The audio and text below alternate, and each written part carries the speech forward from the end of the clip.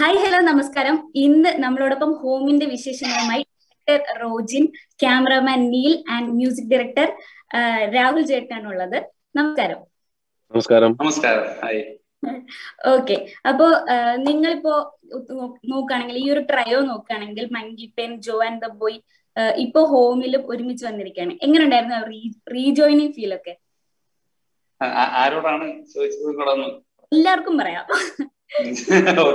Actually ഇതൊരു rejoining അല്ല, ഞങ്ങൾ എപ്പോഴും കൂടെയുള്ള ആൾക്കാരാണ്. അതെ, ഞങ്ങൾക്ക് ആക്ച്വലി ഇപ്പോ സിനിമ വരുന്ന സമയത്ത് മാത്രം ജോയിൻ ചെയ്യുന്ന ആൾക്കാരല്ലേ. ഇപ്പൊ ഞങ്ങൾ വളരെ വലിയ നല്ല സുഹൃത്തുക്കളാണ് മങ്കിപ്പൻ മുതൽ തന്നെ. ഞങ്ങൾക്ക് പിന്നെ സ്വന്തമായിട്ട് ഒരു കമ്പനി ഉണ്ട്, ഞങ്ങൾ ഓൺ ചെയ്യുന്ന കമ്പനി ഉണ്ട്. സോ ഡെയിലി ഞങ്ങൾ വീട്ടുകാരെക്കാൾ കൂടുതൽ കാണുന്ന ആൾക്കാരാണ് ഞങ്ങൾ 3 പേരും. സോ അപ്പൊ ഞങ്ങൾക്ക് അങ്ങനെ ഒരു റീജോയിനിങ് ഫീൽ ഇല്ല. നമുക്കെന്താ പറയാ, ഒരു ഹോംലി ഫീൽ തന്നെയാണ്. പടത്തിന്റെ പേര് സൂചിപ്പിക്കുന്നത് പോലെ തന്നെ ഒരു ഹോംലി ഫീലിൽ നിന്നുകൊണ്ട് ഒരു സിനിമ ചെയ്തു എന്നുള്ളൊരു ഫീൽ മാത്രമേ ഞങ്ങൾക്ക് ഉള്ളൂ. ഓക്കെ, അപ്പോ നിങ്ങളുടെ ഈ കമ്പനി എങ്ങനെയാണ്? 3 പേരും എല്ലാവരും ചേട്ടന്റെ സിനിമ നോക്കുകയാണെങ്കിൽ ക്യാമറമാനായിട്ട് നീൽ ചേട്ടൻ തന്നെയാണ് എല്ലാ സിനിമയും ചെയ്തിരിക്കുന്നത്. അപ്പോ നിങ്ങളുടെ ഈ ഒരു കമ്പനി, ഇപ്പം നിങ്ങൾ തമ്മിലുള്ള ഫ്രണ്ട്ഷിപ്പ് എങ്ങനെയാണ് സ്റ്റാർട്ട് ആയതൊക്കെ? അല്ല, ഞങ്ങളുടെ ഒരു എനിക്ക് രാഹുലിനെ നേരത്തെ അറിയാം. ഞങ്ങളൊരു മീഡിയ സ്കൂളിൽ പഠിക്കാൻ പോയിരുന്ന സമയത്താണ് ഞങ്ങള് പരിചയപ്പെടുന്നത്.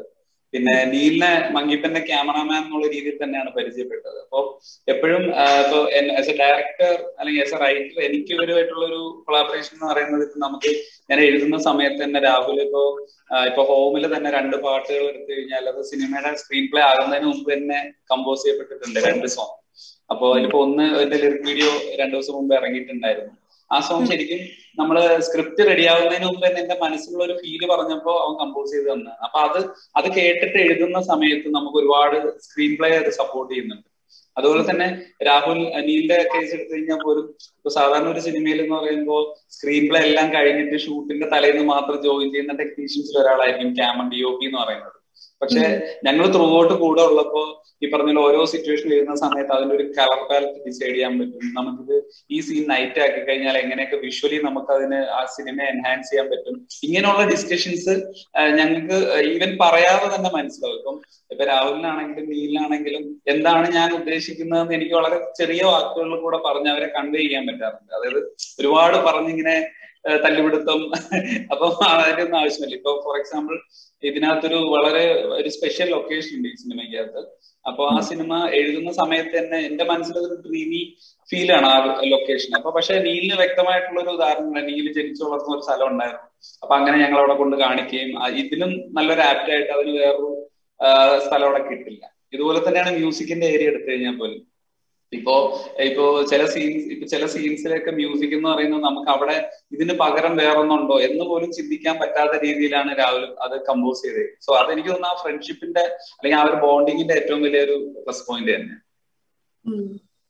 ചേട്ടൻ രാഹുൽ ചേട്ടനെ പറഞ്ഞത് എനിക്കിപ്പോ ഇതിന്റെ കമ്പോസിങ്ങിന്റെ സംഭവത്തിൽ നമ്മൾക്കൊരു പ്രൊഫഷണൽ ആയിട്ട് നമ്മള് രാവിലെ വന്നിരിക്കുക, മ്യൂസിക് ചെയ്യുക, അല്ലെങ്കിൽ ഇതിന് വേണ്ടിയിട്ട് സിറ്റുവേഷൻസ് പറഞ്ഞ് ചെയ്യുക, അങ്ങനത്തെ ഒരു സാഹചര്യം അല്ല ബേസിക്കലി. കാരണം എന്താന്ന് വെച്ച് കഴിഞ്ഞാല് ഒരു സിനിമ സ്ക്രിപ്റ്റ് സംസാരിച്ചു തുടങ്ങുമ്പോൾ തന്നെ ഈ ഓരോ ദിവസം രാവിലെ അല്ലെങ്കിൽ എല്ലാ ദിവസവും ഉറങ്ങുമ്പോഴും ഈ പറഞ്ഞ പോലെ ഇതിനെ പറ്റിയിട്ടുള്ള ചിന്തകളാണ് കൂടുതലും വരിക. ഒരു സ്ക്രിപ്റ്റ് എന്താണ്, ഒരു കഥ വന്നു കഴിഞ്ഞാൽ ആ കഥയ്ക്ക് നമുക്ക് ഹോണ്ട് ചെയ്ത് കഴിഞ്ഞാൽ, ഹോമിന്റെ കാര്യത്തിലാണെങ്കിൽ പ്രത്യേകിച്ച് ഒരു ഒരു ഒരു ഒരു ടീം വന്നു കഴിഞ്ഞാൽ പിന്നെ അതിനെപ്പറ്റി ആയിരിക്കും മൊത്തത്തില് കിടക്കുമ്പോഴും ഉറങ്ങുമ്പോഴും നടക്കുമ്പോഴും. അതായത് ഏത് സമയത്താണെങ്കിലും അങ്ങനെയാണ് വരുമല്ലോ. അപ്പോ ഇതിനെ പറ്റിയിട്ടുള്ള സംഭവങ്ങളിൽ എന്ത് ഐഡന്റിറ്റി കൊണ്ടുവരണം. നമ്മളിപ്പോ ചില ഡയറക്ടേഴ്സ് അല്ലെങ്കിൽ ചില ആൾക്കാർ നമ്മുടെ ടീമില് ചില ആൾക്കാർ പറയും ഹിറ്റ് ആവുന്ന പാട്ട് വേണം എന്ന് പറയും.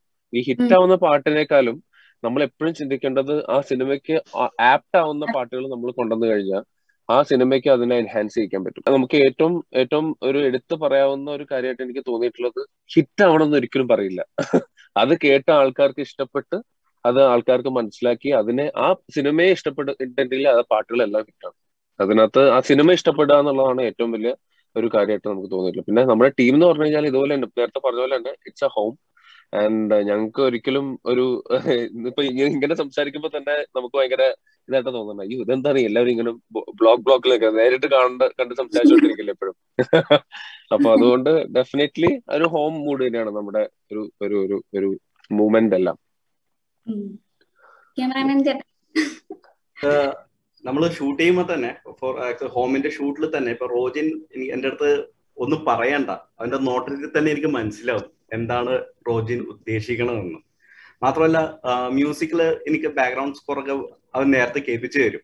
അപ്പൊ എനിക്ക് അതിനനുസരിച്ചുള്ള ട്രാക്ക് മൂവ്മെന്റ്സ് അല്ലെങ്കിൽ പെയിൻ മൂവ്മെന്റ്സ് വേണോ എന്നെല്ലാം നേരത്തെ അറിയാൻ പറ്റും. സോ അതൊരു റാപ്പോയാണ്, അപ്പോഴൊന്നും പറയേണ്ട ആവശ്യമില്ല, എല്ലാവരും ഒന്ന് മനസ്സിലാക്കാനേ ഉള്ളൂ ശരിക്കും. അത് ഇത്രയും നാളുള്ള ബോണ്ടിങ്ങിൽ നിന്ന് വന്നതാണെന്ന്. അതെ, അത് ഉറപ്പായിട്ടും ബോണ്ടിങ്ങിലാണ്. ആക്ച്വലി ഈ ബോണ്ടിങ് മങ്കിപ്പെനിന് തൊട്ടേ ഉണ്ട്. ഇത് മങ്കിപ്പെൻ തൊട്ടേ അത് ഹാപ്പൻ ആയി. ഇതേ കൂട്ട് തന്നെ അത് മങ്കിപ്പെനിലാണ് ഞാൻ ഇവരെ ആദ്യമായിട്ട് കാണുന്നെങ്കിലും പക്ഷെ ആ ബോണ്ട് അവിടെ തന്നെ സ്റ്റാർട്ട് ചെയ്തായിരുന്നു. ഓക്കെ. അപ്പൊ ചേട്ടാ, ഡയറക്ടർ ചേട്ടാ, അപ്പൊ ഈ ചിത്രത്തിലെ ഒരു മെയിൻ ക്യാരക്ടർ എന്ന് പറയുന്ന ഒരു ഡയറക്ടറാണ്. ഒരു ഡയറക്ടർ ആവാൻ നടക്കുന്ന ഒരു ആസ്പയറിംഗ് ഡയറക്ടർ ആയിട്ടുള്ള ഒരു ക്യാരക്ടറാണ്. അതിനെ സപ്പോർട്ട് ചെയ്യുന്ന ഒരു ഫാമിലി ആയിട്ടൊക്കെയാണ് കാണിക്കുന്നത്. ശരിക്കും ചേട്ടന്റെ ജീവിതത്തിൽ ഏതെങ്കിലുമൊക്കെ ഏടുകൾ ഇതിനകത്ത് ആഡ് ചെയ്തിട്ടുണ്ടോ? അതിനുള്ള ചോദ്യത്തിലൊരു തിരുത്തുണ്ട്.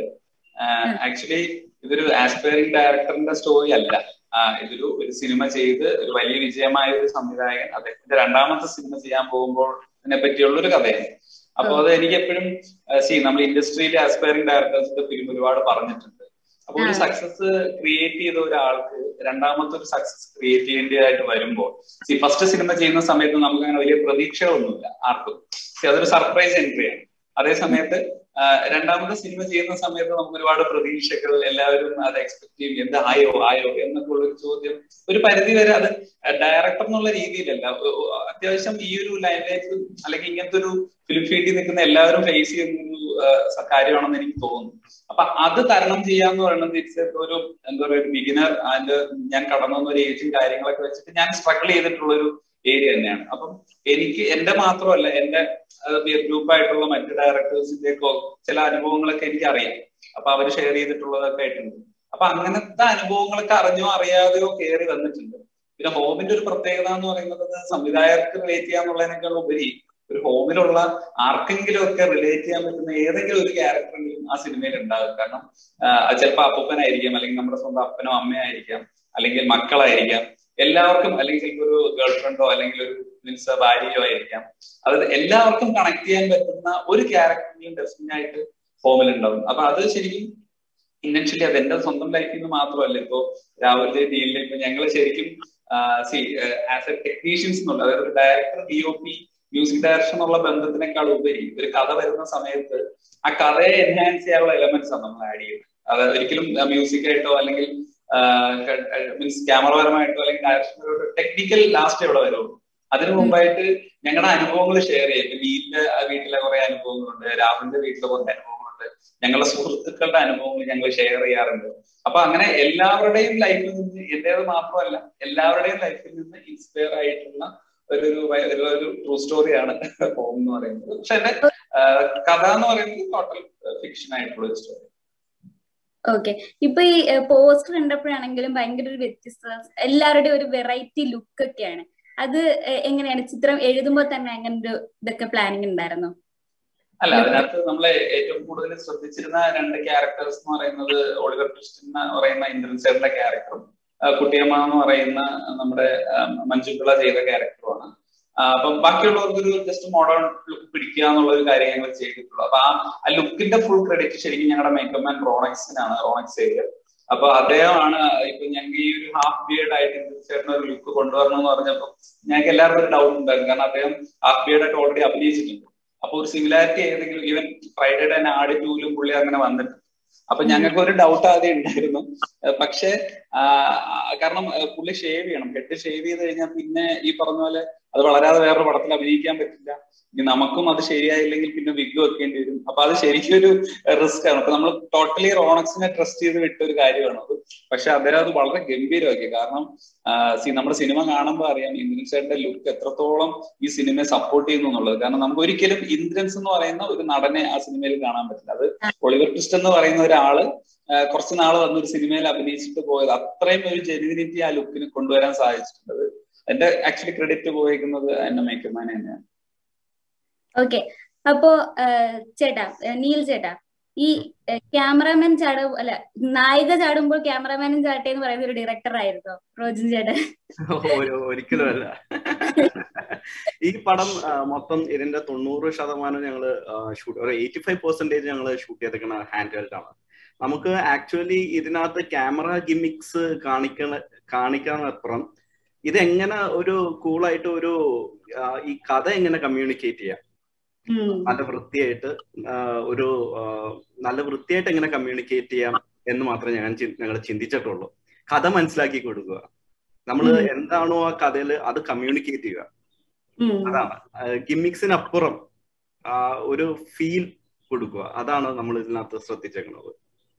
നീല് പറഞ്ഞതിന്റെ കൂടെ ഒന്ന് ആഡ് ചെയ്യുവാണെങ്കിൽ ശരിക്കും നമ്മളും ആ വീട്ടിലായിരിക്കും ഉണ്ട് എന്നുള്ളൊരു തോന്നല് ക്രിയേറ്റ് ചെയ്യാനാണ് മാക്സിമം ശ്രമിച്ചത്.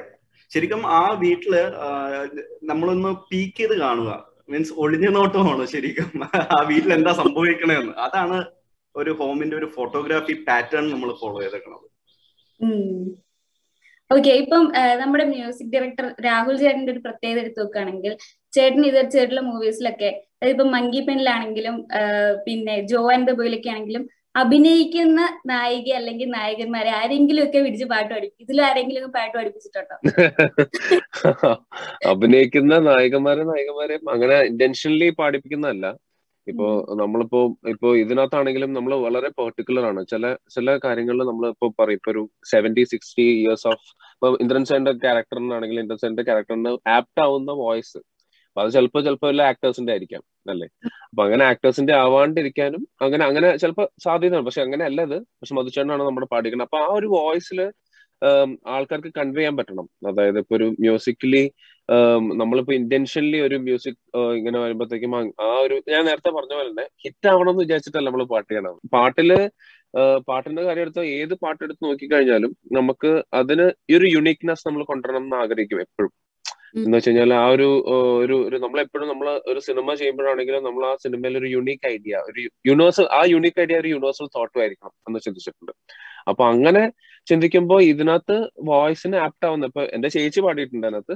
അപ്പം അല്ലാണ്ട് അതിനകത്ത് വേറൊരു ക്യാരക്ടർ അതിലൊരു സിനിമ നടൻ നടി അങ്ങനെ പാടാൻ വേണ്ടിയിട്ടില്ല. ചേച്ചി she's already in to home, so there is no in to അങ്ങനെ വേറെ പുറത്തുനിന്ന് ഒരാൾ വന്ന് പാടുക എന്നുള്ളതല്ല. അപ്പൊ അതുകൊണ്ട് ഡെഫിനറ്റ്ലി പാടും. ബാക്കിയെല്ലാം പ്രോമിനന്റ് ആയിട്ടുള്ള സിംഗേഴ്സ് ആണ് പാടിയിട്ടുള്ളത്. പക്ഷെ ഒരു വ്യത്യസ്തതയുണ്ട്, ഇത്തവണ ഒരു സിംഗറിനെ പിടിച്ച് ലിറിക്സിസ്റ്റ് ആക്കിയിട്ടുണ്ട് രാവിലെ. രണ്ട് പാട്ട് കൊണ്ടുവരാറുണ്ട് മ്യൂസിക്കില്. അപ്പൊ അതിനകത്ത് നമ്മുടെ ലിറിക്സിസ്റ്റ് എന്ന് പറഞ്ഞു കഴിഞ്ഞാല് സ്വപ്ന മുരുജാക്കൊക്കെ പാടിയിട്ടുള്ള അരുൺ ഏലാട്ട് എന്ന് പറയുന്നത് നമ്മുടെ അകത്ത് വെണ്ണിലെ താരകം, മങ്കിപ്പനിലെ വെണ്ണിലെ താരകം പാടിയിട്ടുള്ള നമ്മുടെ വീട്ടിൽ തന്നെയുള്ള ആൾ തന്നെയാണ്. അരുൺ ഏലാട്ട് എന്നാണ് പേര്. Is A lyricist. ഇതിനകത്ത് ഒരു 2 പാട്ട് എഴുതിയിട്ടുണ്ട് ആള്. അപ്പൊ ആക്ച്വലി അങ്ങനെ കുറച്ച് ഡിഫറൻസ്, കാരണം നമുക്ക് അദ്ദേഹത്തിന്റെ കഴിവ് എന്ന് പറഞ്ഞു കഴിഞ്ഞാല് ബിയോണ്ട് ടു ദ ലിമിറ്റ്, നമ്മൾ വിചാരിക്കണേക്കാളും ഭയങ്കര വേറെ ലെവലിലുള്ള ഒരു ആളാണ്. ബിക്കോസ് ഒരു ഇൻസ്പയറിങ്, നമുക്ക് എപ്പോഴും ഇൻസ്പിറേഷൻ തോന്നുന്ന ഒരാളാണ് മ്യൂസിക്കലി എല്ലാ കാര്യത്തിലും. ഐ മീൻ അങ്ങനെ ഞങ്ങളുടെ ഒരു ബാക്ക് ബോൺ ആയിട്ട് നിൽക്കുന്ന ഒരാൾ കൂടിയാണ് അരുണിലാട്ട്. അപ്പൊ ഡെഫിനറ്റ്ലി അരുണിന്റെ കരിയറിൽ ലിറിക് എന്നുള്ള സാധനം പുള്ളി ചിന്തിച്ചിട്ടും കൂടി ഇല്ല ബേസിക്കലി.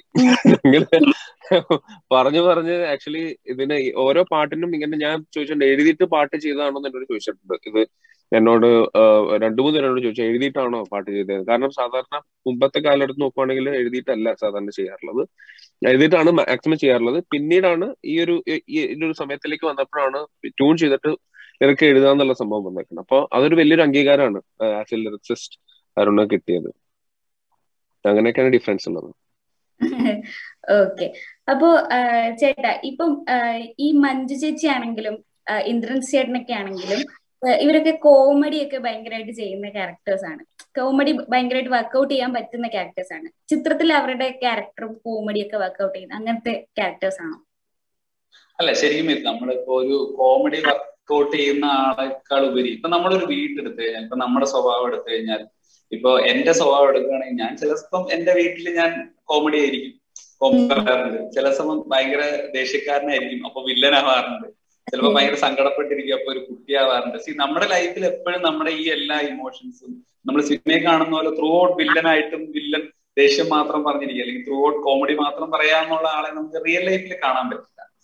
അത് നമ്മൾ ഡിപ്പെൻഡ് ചെയ്യുന്ന അല്ലെങ്കിൽ നമ്മൾ ഇടപെടുന്ന ആൾക്കാർക്ക് അനുസരിച്ച് അത് വില്ലനാവും കോമഡി ആവും ഒക്കെ മാറിക്കൊണ്ടിരിക്കും. അതുപോലെ തന്നെ ഇന്ദ്രൻസ് ചേട്ടനെ ആണെങ്കിലും മഞ്ചേച്ചി ആണെങ്കിലും ഇതിനകത്ത് നമുക്ക് അതുപോലത്തെ ഒരു റിയൽ ക്യാരക്ടേഴ്സ് ആയിട്ടാണ് കാണാൻ കഴിയുക.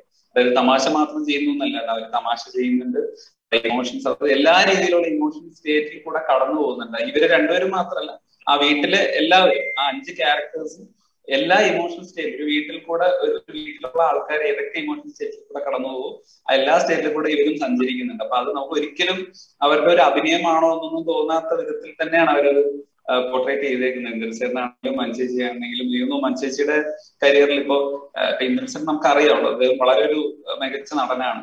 ഇപ്പൊ കഴിഞ്ഞ ഒരു 5 വർഷ കാലം എടുത്തു കഴിഞ്ഞാൽ അദ്ദേഹത്തിന്റെ ഒരു ഗ്രോത്തും ഭയങ്കര, ഈ ഒരു 40 വർഷത്തെ കരിയറിലുള്ള ഒരാൾക്ക് ഈ ഒരു ലാസ്റ്റ് 5 ഇയേഴ്സ് കിട്ടിയേക്കുന്ന ഒരു അക്സെപ്റ്റൻസ് എന്ന് പറഞ്ഞാൽ വളരെ വലുതാണ്, നമുക്ക് എല്ലാവർക്കും അറിയാം. പക്ഷെ മഞ്ജു പിള്ള എന്ന് പറയുന്ന ഒരു ആക്ട്രസിന് എനിക്ക് തോന്നുന്നില്ല ഒരിക്കലും ആരും ആ രീതിയിൽ എക്സ്പ്ലോർ ചെയ്യാൻ ശ്രമിച്ചിട്ടുണ്ടെന്ന് തോന്നുന്നില്ല.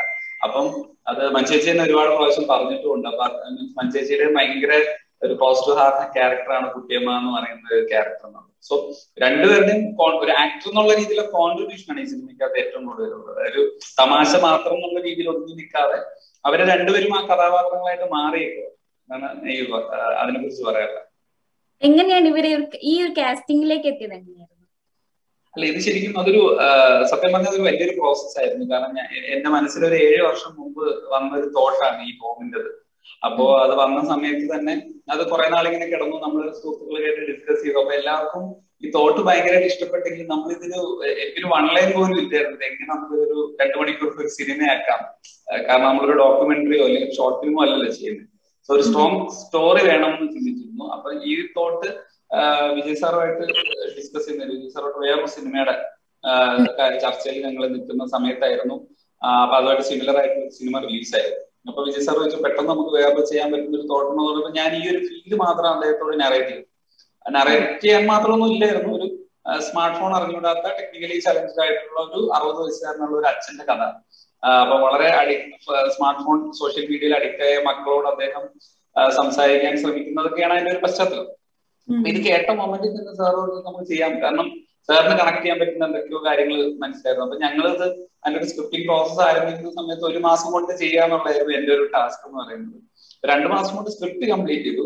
പക്ഷെ പിന്നീട് ഇങ്ങോട്ട് ഒരു 5 വർഷം ശരിക്കും ഞങ്ങൾ ഇപ്പൊ നിങ്ങൾ ആ ഫസ്റ്റ് ലുക്കിൽ കണ്ട ഒരു കാസ്റ്റിംഗിലോട്ട് എത്താൻ വേണ്ടി ഒരു 5 വർഷം പിന്നീട് വെയിറ്റ് ചെയ്യേണ്ടി വന്നു എന്ന് വേണമെങ്കിൽ പറയാം. കാരണം ഇപ്പൊ ഫ്രൈഡേ ഫിലിം ഹൗസിന്റെ ഒരു പ്രത്യേകത എന്ന് പറയുന്നത് നമുക്ക് ഒരിക്കലും ഒരു ആർട്ടിസ്റ്റ് ഉള്ള പടങ്ങൾ അല്ലെങ്കിൽ ഒരു സൂപ്പർ സ്റ്റാർ അല്ലെങ്കിൽ അങ്ങനത്തെ ഒരു ഹീറോ ഇമേജ് ഉള്ള ഒരാളുടെ പടമേ ഞങ്ങൾ ചെയ്യുന്ന ഒരു വാശോ ഫിലിം ആളല്ല വിജയ് സാർ. അപ്പൊ അദ്ദേഹം സ്റ്റോറിക്ക് ഭയങ്കര ഇമ്പോർട്ടൻസ് കൊടുക്കുന്ന ഒരാളാണ്. അപ്പൊ ഞങ്ങൾക്കും കഥ നന്നായിട്ട് വന്നെങ്കിൽ പോലും ഇത് ആര് ചെയ്യുന്നുള്ള ഒരു ഇഷ്യൂസ് ഒക്കെ ഉണ്ടായിരുന്നു. അപ്പൊ ഞങ്ങൾ ശരിക്കും ആദ്യം വേറൊരാളെയാണ് മനസ്സിൽ വിചാരിച്ചിരുന്നത്.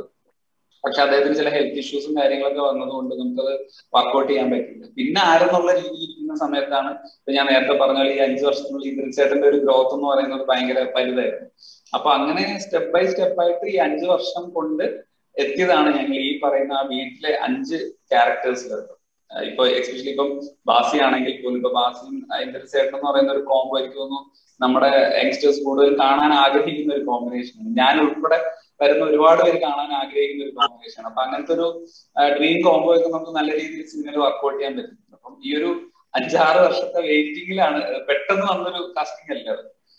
അങ്ങനെയാണ് അതിലോട്ട് എത്തിച്ചേരുന്നത്. അപ്പൊ ക്യാമറമാൻ ചേട്ടാ,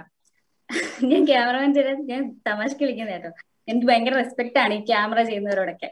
അപ്പൊ ഞാനും ഭയങ്കര ക്യാമറ ചെയ്യാനായിട്ട് ആഗ്രഹിച്ച് നടക്കുന്ന ഒരു വ്യക്തിയാണ്. ഓക്കെ. അപ്പോ ചേട്ടാ, ഇപ്പൊ ചേട്ടന്റെ പാട്ട് നോക്കുകയാണെങ്കിൽ ഈ നമ്മൾ ഓൺ സ്ക്രീൻ കാണുന്ന മാജിക് ഏറ്റവും ആദ്യം കാണുന്ന ഒരു വ്യക്തിയാണ്. ഈ ആക്ടേഴ്സിന്റെ എല്ലാം ഒരു ട്രാൻസ്ഫോർമേഷൻ. അപ്പൊ ഹോമിലുള്ള ആ ഒരു ഇത് ഇമ്പാക്ട് എന്തായിരുന്നു ഇത് കാണുമ്പോൾ?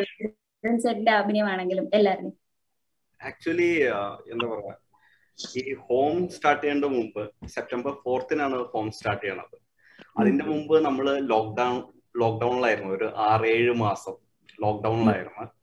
അപ്പൊ മൊത്തം ഞാൻ ഫ്രസ്ട്രേറ്റഡ് ആയിരുന്നു.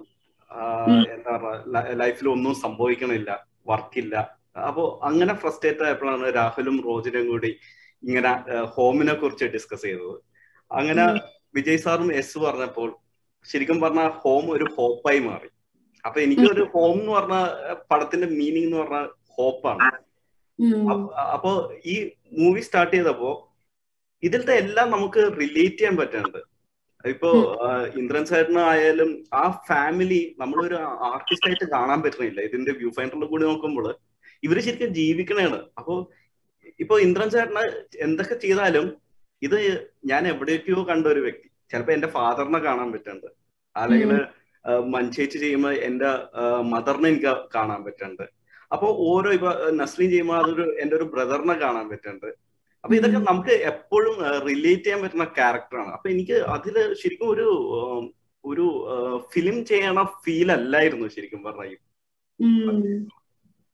ഇപ്പൊ ചേട്ടൻ നോക്കുകയാണെങ്കിൽ ചേട്ടൻ ലാലേട്ടന്റെ ഒക്കെ ചെയ്തിട്ടുണ്ട്, ക്യാമറ ചെയ്തിട്ടുണ്ട്. അപ്പൊ അദ്ദേഹത്തിന്റെ ആ ഒരു നമ്മള് പൊതുവെ കേട്ടിട്ടുണ്ട് ഡയറക്ടേഴ്സ്, നമ്മള് ആക്ഷൻ പറഞ്ഞു കഴിഞ്ഞാൽ കട്ട് പറയാൻ മറന്നു പോകുന്ന ടൈപ്പ് അഭിനയമാണ് ലാലേട്ടന്റെ എന്നുള്ളത്. ലാലേട്ടന് ക്യാമറ ചെയ്യുമ്പോൾ ഉണ്ടായിരുന്ന ഒരു ഫീൽ എന്താണ്? ലാൽ സാറിന് ക്യാമറ നമ്മള് ശരിക്കും പറഞ്ഞാൽ ലാൽ സാറിനെ വെച്ച് ചെയ്യാൻ നേരത്തെ ശരിക്കും പറഞ്ഞാല് അവിടെ ഒരു എന്താ പറഞ്ഞ ശരിക്കും തിയേറ്ററിൽ ഇരിക്കണ കൂട്ടാണ് ആ വ്യൂ ഫൈൻഡറിൽ കൂടി നോക്കുമ്പോ കാണുന്നത്. വണ്ടർഫുൾ ആക്ടറാണ്. ശരിക്കും ഒരു നമ്മള് അതിനകത്ത് ഇപ്പൊ അഭിനയിച്ചാലും ഇപ്പൊ നമ്മള് ശരിക്കും പറഞ്ഞ ലൈറ്റിംഗ് ഒക്കെ അല്ലേ കൂടി നോക്കുക. ഇപ്പൊ കീ ലൈറ്റ് എത്രയുണ്ട്, ബാക്ക് ലൈറ്റ് എത്രയുണ്ട്. അപ്പൊ അങ്ങനത്തെ ഒരു ഫുൾ ടെക്നിക്കലി ആയിരിക്കും നമ്മള് ചിന്തിക്കണത്. പക്ഷെ ലാൽ സാറ് അല്ലെങ്കിൽ ഇപ്പൊ ലാൽ സാർക്ക് അഭിനയിക്കുമ്പോൾ നമ്മൾ ഒരിക്കലും അതിനെ കുറിച്ച് ചിന്തിക്കുകയില്ല. നമ്മൾ ശരിക്കും ആ വ്യൂ ഫൈൻഡറിൽ കൂടി കാണുന്ന തിയേറ്ററാണ്. ഓക്കെ. അപ്പൊ ചേട്ടന്റെ മുമ്പത്തെ 2 ചിത്രങ്ങൾ എടുക്കുകയാണെങ്കിലും ഒരു ഫിക്ഷൻ അല്ലെങ്കിൽ അങ്ങനെ ഒരു ക്യാരക്ടേഴ്സ്, ഒരു മൂവിയാണ്, ജോണറാണ്. ഈ ചിത്രം എനിക്ക് ട്രെയിലർ കണ്ടപ്പോ ഒരു feel good pleasant family movie ആയിട്ട് ഫീൽ ചെയ്തു. ശരിക്കും ചിത്രത്തിന്റെ പ്ലോട്ട് എങ്ങനെയാണ്, അതിലേക്ക് എത്തിയത് എങ്ങനെയാണ്? അല്ല, അതിപ്പം എനിക്ക് ശരിക്കും ഞാനൊരു സിനിമ ഈ പറഞ്ഞ മുമ്പ് എഴുതിയ സിനിമകളാണെങ്കിൽ ഞാനിങ്ങനെ ജോണർ വൈസ് തിരിക്കാറില്ല. ഇപ്പൊ എല്ലാവരും എന്റെ അടുത്ത് പറയും മങ്കിപ്പൻ ഒരു കുട്ടികളുടെ സിനിമയാണ്. പക്ഷെ എനിക്കിന്നും അതൊരു കുട്ടികളുടെ സിനിമയായിട്ട് തോന്നിയിട്ടില്ല. അത് കുറെ വലിയ ആൾക്കാർ കാണേണ്ട സിനിമയാണ്. അപ്പൊ ആ സിനിമ ചെയ്യുമ്പോൾ എനിക്ക് ഡൗട്ട് ഉണ്ടായിരുന്നു, കുട്ടികൾക്ക് എൻജോയ് ചെയ്യാൻ പറ്റുമെന്ന് വരെ സംശയം ഉണ്ടായിരുന്നു. അതുപോലെ ജോയന്റെ പോയി ചെയ്യുമ്പോൾ നമുക്ക് എപ്പോഴും ഇഷ്ടപ്പെട്ട ഒരു തീമിന്റെ പുറകെ പോവാ. അത് ത്രില്ലറാണോ, അത് ഫീൽ ഗുഡ് ആണോ, മീൻസ് ഇപ്പൊ ഒരു ഇമോഷൻസ്, എല്ലാ രീതിയിലുള്ള ഇമോഷൻസ് കണക്ട് ആകുമ്പോഴാണല്ലോ ആ ഒരു സിനിമ ആളുകൾക്ക് ഇഷ്ടപ്പെടുന്നത്. ഇപ്പൊ ഒരു ത്രില്ലർ സിനിമ എടുത്താലും അതിനകത്ത് പല രീതിയിലുള്ള ഇമോഷൻസ് പോകുന്നുണ്ടാവും. എന്ന് പറഞ്ഞാല് അങ്ങനെ ഒരു ജോണർ ഫിക്സ് ചെയ്തിട്ട് എഴുതാറില്ല. എപ്പോഴും എനിക്ക് ഇഷ്ടപ്പെടുന്ന അല്ലെങ്കിൽ നമ്മൾ ഡിസ്കസ് ചെയ്യുന്ന സമയത്ത് കൂടുതൽ ഫീഡ്ബാക്സ് കിട്ടുന്ന സ്റ്റോറീസ് ചെയ്യണമെന്ന് ആഗ്രഹമുള്ളൂ. പിന്നെ അതിനകത്ത് കുറച്ചും കൂടെ റിലേറ്റ് ചെയ്യാൻ പറ്റിയ നല്ലത്. പിന്നെ എനിക്ക് തോന്നുന്നു അതിന് ഈ പറയുന്ന ഫാന്റസി അല്ലെങ്കിൽ കുറച്ച് അൺറിയലിസ്റ്റിക് ആയിട്ടുള്ള സംഭവങ്ങളൊക്കെ കുറച്ച് ഇഷ്ടമുള്ള ഒരാളാണ്. കാരണം നമുക്ക് അത് സിനിമയിൽ കൂടിയല്ലേ കാണാൻ പറ്റും. ഇപ്പൊ അത് നമുക്ക് റിയൽ ലൈഫിൽ കാണാൻ കഴിയില്ല. അപ്പൊ അതുകൊണ്ട് സിനിമ എന്ന് പറയുന്ന മീഡിയം അതിനും കൂടെ വേണ്ടിയാണ് ഉപയോഗിക്കേണ്ടതെന്ന് എനിക്കൊരു ആഗ്രഹമുണ്ട്. അപ്പൊ അങ്ങനെ എഴുതുന്ന സമയത്തൊക്കെ ഇത് ഇൻഡസ്ട്രി ചെയ്യണമല്ല, അറിയുന്നോ അറിയാതെ ഇതൊക്കെ കയറി വരാറുണ്ട്. ഓക്കെ. ഇപ്പം രാഹുൽ ഏട്ടന്റെ ഇത് എടുക്കുകയാണെങ്കിൽ ഒരു ചേച്ചി സിനിമയിലാണ്, പക്ഷെ ചേട്ടന്റെ സിനിമ എന്നുള്ളൊരു സ്വപ്നം എന്നാണ് സ്റ്റാർട്ട് ചെയ്തത്? എത്ര കാലം കൊണ്ടാണ്? ഓഫ് കോഴ്സ് മങ്കിപ്പൻ അല്ലേ. ഇപ്പൊ സ്വപ്നം അല്ല, ഇതൊരു ലൈഫ്. നമുക്ക് എന്ത് കാര്യം നമ്മൾ എന്തൊക്കെ രീതിയിൽ ഡൈവേർട്ട് ചെയ്യാൻ ശ്രമിച്ചാലും എത്തിച്ചേരുന്ന ഒരു സ്ഥലത്തായിരിക്കും. അത് ഓൾറെഡി റിട്ടേൺ എന്ന് പറഞ്ഞ പോലെ അത് അങ്ങോട്ട് തന്നെ വന്നു ചേരില്ല. ഞാൻ പഠിച്ചത് വേറെയാണ്, ഞാൻ പോയത് വേറൊരു മേഖലയിലേക്കാണ്. പക്ഷെ മ്യൂസിക് ഡയറക്ഷൻ, ഞാൻ പ്ലേബാക്ക് സിംഗിങ് എന്നുള്ള രീതിയിലാണ് ഞാൻ മുമ്പോട്ട് പോയിക്കൊണ്ടിരുന്നത്. പക്ഷെ പ്ലേബാക്ക് സിംഗിങ്ങിനേക്കാളും ഞാൻ ഇങ്ങനെ മ്യൂസിക് ഡയറക്ഷനിലേക്ക് വരും എന്ന് പറഞ്ഞാൽ അത് മനസ്സിലുള്ള ഒരു നമുക്ക് എന്നെ സംബന്ധിച്ചിടത്തോളം ഒരു മ്യൂസിക് ഡയറക്ടർ എന്നുള്ള ഒരു ഇതിനകത്തേക്ക് വരാനുള്ള ഒരു ഏറ്റവും വലിയ കാരണം എന്റെ ഫ്രണ്ട്സ് തന്നെയാണ്. എന്റെ ഫാമിലി ഉണ്ട്, പക്ഷെ എൻഡ് ഓഫ് ദി ഡേ റോജിനും ഈ പറഞ്ഞ പോലെ ഞങ്ങള് കൂടിച്ചേർന്ന കുറച്ച് ഫാമിലി, റോജിൻ ഓൾറെഡി ഫാമിലിയിൽ ഉള്ള പോലത്തെ തന്നെ ആളാണ്. അപ്പൊ ഡെഫിനറ്റ്ലി ആ ഒരു സിനിമ എന്നുള്ള സംഭവത്തിൽ ഒരു ക്രിയേറ്റിവിറ്റി, ഒരു മ്യൂസിക്കലി നമ്മൾ ചെയ്യണേക്കാളും ഒരു ക്രിയേറ്റീവ് സിനിമ എങ്ങനെ ഉണ്ടാക്കാം എന്നുള്ളതാണ് നമ്മൾ എപ്പോഴും ചിന്തിച്ചുകൊണ്ടിരുന്നത്. നോട്ട് മ്യൂസിക്, നോട്ട് ക്യാമറ, അല്ലെങ്കിൽ നോട്ട് ഇതെന്നുള്ളതല്ല, സിനിമ എങ്ങനെ നമുക്ക് കൊണ്ടുവരാം, സിനിമ എങ്ങനെ നമുക്ക് ആൾക്കാരിൽ നമ്മുടെ നമ്മുടെ നമ്മുടെ കുറച്ച് കാര്യങ്ങൾ, നമ്മുടേതായിട്ടുള്ള കാര്യങ്ങൾ എങ്ങനെ നമുക്ക് ആൾക്കാരെ കാണിക്കാൻ പറ്റും. അപ്പൊ അങ്ങനെ ഒരു സംഭവത്തിലാണ് നമ്മളിപ്പോ ഇതിനകത്തുള്ളത്. അപ്പൊ എനിക്ക് എന്റെ മോഹം സിനിമ എന്ന് പറയുന്നത് ഓൾറെഡി ബ്ലഡിലുള്ള ഒരു സംഭവം തന്നെയാണ്. അതിനകത്ത് പ്രത്യേകിച്ച് ഇതിന് വേണ്ടിയിട്ടുള്ള സ്വപ്നം എന്നുള്ളതല്ല, നമ്മുടെ കാര്യങ്ങൾ നമുക്ക് നേരിൽ കാണുന്ന റിയാലിറ്റീസ് നമുക്ക് സിനിമ വലിയൊരു മീഡിയ ആണ് സിനിമ എന്ന് പറയുന്നത്. അപ്പോ ഡെഫിനറ്റ്ലി ആ സിനിമ എങ്ങനെ വർക്ക്ഔട്ട് ചെയ്യാം എന്നുള്ളത് ഓൾറെഡി ബ്ലഡിലുള്ളത് തന്നെയാണ്. ഒരു സ്വപ്നമായിട്ടുള്ളതല്ല. എപ്പോഴും സ്വപ്നങ്ങളുണ്ട്, പല സിനിമകൾ കാണിക്കാൻ പറ്റണേ എന്നുള്ളൊരു സ്വപ്നങ്ങളുണ്ട്. അങ്ങനെയുള്ള സംഭവമാണ്. ഓക്കെ, നമുക്ക് ഹോമിൽ എന്തൊക്കെ പ്രതീക്ഷിക്കാൻ പറ്റും? 3 പേരുടെ കോമൺ ക്വസ്റ്റ്യൻ ആണ്.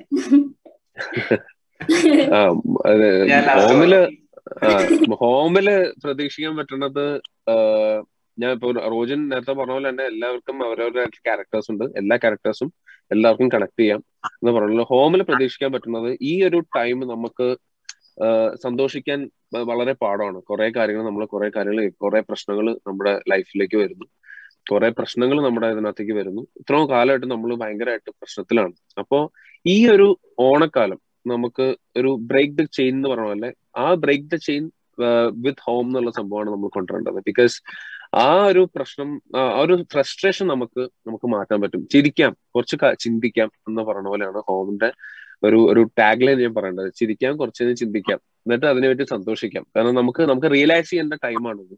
ആ റിയലൈസേഷൻ നമുക്ക് ഭയങ്കരമായിട്ട് ഈ സിനിമയിൽ കൂടെ കാണിച്ചു തരുന്നതാണ് എന്റെ വിശ്വാസം. അതെന്തായാലും അങ്ങനെ വരും എന്ന് എനിക്ക് തോന്നുന്നുണ്ട്. രാഹുൽ പറഞ്ഞത് വളരെ ശരിയാണ്. നമ്മള് ഈ പടത്തില് നമ്മളെ തന്നെ കാണാൻ പറ്റും. നിങ്ങൾക്ക് നിങ്ങളെ തന്നെ ഈ പടത്തില് കാണാൻ പറ്റും. നിങ്ങളുടെ ജീവിതത്തില് സംഭവിച്ചേക്കാൻ നിങ്ങൾക്കും കാണാൻ പറ്റും. അത് നമുക്കൊന്ന് റിയലൈസ് ചെയ്യാൻ പറ്റും. ഒരുപാട് ചിരിക്കാൻ പറ്റും, കുറച്ച് കരയാൻ പറ്റും. ഇതൊക്കെ പ്രതീക്ഷിക്കാം. ലാസ്റ്റ് പറയാനായിട്ട് എനിക്കിപ്പോ ഞാൻ നേരത്തെ പറഞ്ഞ കാര്യങ്ങൾ തന്നെയാണ്. അതിനേക്കാൾ ഉപരി ഇപ്പോ ഹോം പോലൊരു സിനിമ, ഇതിന്റെ ഒരു വലിയ താരങ്ങള് ഒന്നിക്കാതെ കുറെ നല്ല നടന്മാർ ഒന്നിച്ചൊരു സിനിമയാണ്. അപ്പം ഇത് ഇറങ്ങാൻ പോകുന്നത് മലയാളികളുടെ ഏറ്റവും വലിയൊരു ഫെസ്റ്റിവലായ ഓണത്തിനാണ്. അപ്പൊ അത് ശരിക്കും നമുക്ക് ഓണം എന്നല്ല, ഒരുപാട് ഫെസ്റ്റിവൽസ് കുറച്ച് കാലമായിട്ട് മിസ്സിങ് ആയിരിക്കുകയാണ് ഇപ്പൊ ഈ ഒരു പാൻഡമിക് സിറ്റുവേഷൻ. അപ്പം ഈ ഒരു ഓണം ടൈമില് അതൊരു ഫെസ്റ്റിവൽ മൂവി ആയിട്ട്, ഒരു സോളോ റിലീസായിട്ട് ഇത്രയും മലയാളികളിലോട്ട്, അതായത് 240 രാജ്യങ്ങളോളം ലോകമെമ്പാടുള്ള മലയാളികളിലോട്ടാണ് ആമസോൺ പ്രൈം വീഡിയോയിലൂടെ ഈ സിനിമ കാണാൻ പോകുന്നത്. അപ്പൊ അത് ഹോം പോലൊരു ചെറിയ സിനിമയെ സംബന്ധിച്ച് ഒരു വലിയ അംഗീകാരമാണ്. ഞങ്ങൾക്ക് റിലീസാകുന്നതിന് മുമ്പ് തന്നെ കിട്ടിയ ഒരു വലിയ അംഗീകാരം. കാരണം ഒരുപക്ഷെ അവര് ആ സിനിമ കണ്ടിട്ടായിരിക്കാം, മീൻസ് അവരതുപോലെ ഒരു ഓപ്പർച്യൂണിറ്റി തരികയും, മീൻസ് ഫ്രൈഡേ ഫിലിം, വിജയ് സാറിനെ പോലുള്ള പ്രൊഡ്യൂസേഴ്സ് അതിനെ സപ്പോർട്ട് ചെയ്യാനും കൂടെ ഉണ്ടാകും. ഇപ്പം ആളുകളിലോട്ട് എത്തിക്കാൻ ഞങ്ങൾക്ക് സാധിക്കുന്നു. അല്ലെങ്കിൽ ഇപ്പോ നമുക്കറിയാം, ഓണത്തിന് എന്ന് പറയുമ്പോൾ ഒരു ഫെസ്റ്റിവൽ സീസൺ ആണ്. ഫെസ്റ്റിവൽ ഫിലിംസ് വരും, ഒരുപാട് മാസ് ഫിലിംസുകൾ വരുന്നതിന്റെ ഇടയിൽ ചിലപ്പോൾ നമുക്കൊരു കൊച്ചു സിനിമ ഇറങ്ങാനുള്ള ഒരു സ്പേസ് കിട്ടില്ല.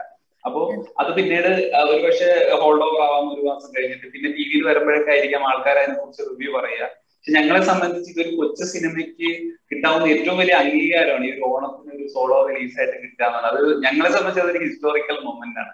അപ്പോ എല്ലാവരും ഓണത്തിന് സദ്യ കഴിച്ച് വീട്ടിലിരിക്കുന്ന സമയത്ത് first of all stay home and see home with your home. എത്രയും എനിക്ക് പറയാനുള്ളൂ, ബാക്കിയെല്ലാം കണ്ടിട്ട് പറയട്ടെ. ഒരു ഹാഷ്ടാഗ് ഉണ്ട് ഹോമിന്റെ ഫ്രണ്ടിൽ, അതെന്തുകൊണ്ടാണ് അങ്ങനെ ഒരു ഹാഷ്ടാഗ് ഹോം? ഹാഷ്ടാഗ് ശരിക്കും ഈ ഹാഷ്ടാഗ് ഹോം എന്ന് പറഞ്ഞ പേരിൽ നിന്നാണ് ഇതിന്റെ വൺലൈനും സ്ക്രിപ്റ്റും ഒക്കെ സ്റ്റാർട്ട് ചെയ്യുന്നത്. ഇപ്പൊ ഹാഷ്ടാഗ് നമ്മളിപ്പോ ഈ ഹാഷ്ടാഗ് കാണാത്ത ഒരു ദിവസം പോലും. ഹാഷ്ടാഗിനേക്കാൾ ഉപരി ഹോം എന്ന വേർഡ് നമ്മുടെ മനസ്സിൽ കൂടെ കടന്നു പോകാത്ത, നമ്മൾ അറിഞ്ഞോ അറിയാതെ നമ്മുടെ മനസ്സിൽ നമ്മൾ ഡെയിലി കാണുന്ന ഒരു വേർഡാണ്. ഇപ്പൊ നമ്മൾ വെറുതെ മൊബൈൽ എടുത്തു കഴിഞ്ഞാൽ തന്നെ എവിടെയെങ്കിലും ഒരു ഹോം കാണും. ഫേസ്ബുക്ക് തുറന്നാലോ ഇൻസ്റ്റാഗ്രാം തുറന്നാലോ ഒരു ഹോം പേജ് ഉണ്ടാവും. അപ്പോ അല്ലെങ്കിൽ ഇപ്പൊ കൂടുതൽ പരസ്യങ്ങളിലാണെങ്കിലും ഒക്കെ ഈ നമ്മൾ എന്തെങ്കിലും ഒന്ന് പോസ്റ്റ് ചെയ്താലും വീട്ടിൽ നിന്ന് പോസ്റ്റ് ചെയ്താലും ഹാഷ്ടാഗ് ഹോം ഉണ്ടാവും. ഹാഷ്ടാഗ് എന്ന് പറയുന്നത് ഇന്നത്തെ യുവതലമുറയ്ക്ക് ഒട്ടും മാറ്റി നിർത്താൻ പറ്റാത്തൊരു ഘടകമാണ്. ഇപ്പോ എന്താ പറയാ, അതായത് അത്രയും നമ്മുടെ ലൈഫിന്റെ, സോഷ്യൽ മീഡിയ ലൈഫിന്റെ ഏറ്റവും വലിയൊരു എന്താ വരെ മാറ്റി നിർത്താൻ പറ്റാത്തൊരു ചിഹ്നമായിട്ട് മാറിയിട്ടുണ്ട് ഈ hashtag. So social media related ആയിട്ടുള്ള ഒരു സിനിമ പറയുമ്പോൾ ഹാഷ്ടാഗ് ഹോം എന്ന് തന്നെ വേണമെന്ന് അത് ചിന്തിച്ചു എന്ന് പറയാൻ പറ്റില്ല. ആ ചിന്തയിൽ നിന്ന് തന്നെയാണ് ബാക്കി ഇങ്ങോട്ട് ഉണ്ടായത്. പിന്നീട് ആഡ് ചെയ്ത് ചേർത്തത്. പേര് വരുമ്പോൾ തന്നെ #home തന്നെയാണ് വന്നത്. അപ്പോ അത് ശരിക്കും ഈ ഒരു തലമുറയിൽ പറയുന്ന ഈ ഒരു സമയത്ത് പറയുമ്പോൾ അത് ഏറ്റവും റെലവെന്റ് ആണെന്ന് തോന്നി. അതുകൊണ്ട് ഓക്കെ, അപ്പൊ ചിത്രത്തിനായി കാത്തിരിക്കുന്ന പ്രേക്ഷകരോട് എന്താണ് പറയാനുള്ളത് 3 പേർക്കും? പ്രേക്ഷകരോടുള്ളതാണ് ഞാൻ പറഞ്ഞത്. ഒന്നും കൂടെ പറയാം, stay home, see home, with your home. ഒന്നും പറയുന്നത് നേരത്തെ പറഞ്ഞ സംഭവം. എന്നാലും എല്ലാം ആ സ്ലോഗൻ ഒന്നുകൂടെ പറഞ്ഞാൽ മതി. Stay home.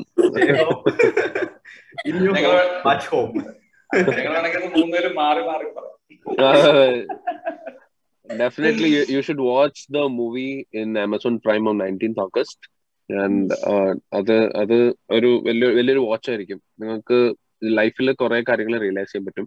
And be home always. നമുക്ക് end of the day there is the only part we can sit and say the emotions and react എന്നൊക്കെ പറയുന്ന പോലെ ഹോം ആണ് നമ്മുടെ എല്ലാം. അപ്പോൾ definitely you should see the home, see home on August 19th on Amazon Prime.